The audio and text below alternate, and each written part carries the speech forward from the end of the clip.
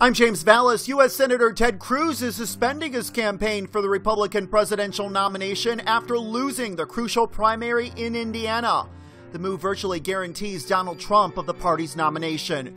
Cruz, speaking to supporters in Indianapolis late on Tuesday, said the defeat in Indiana foreclosed his only path to victory.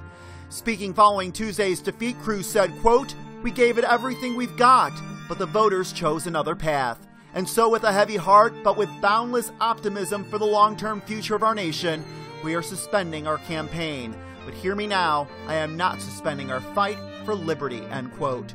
Cruz made no mention of Donald Trump or whether he would endorse the businessman's final opponent, Ohio Governor John Kasich, who has failed to win any significant support.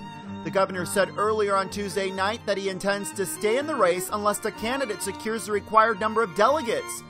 Although Trump remains short of the 1,237 delegates needed to secure the Republican nomination for president, Tuesday's win in Indiana earned him dozens of delegates and means he would only need modest wins in the remaining 9 contests to avoid a contested convention.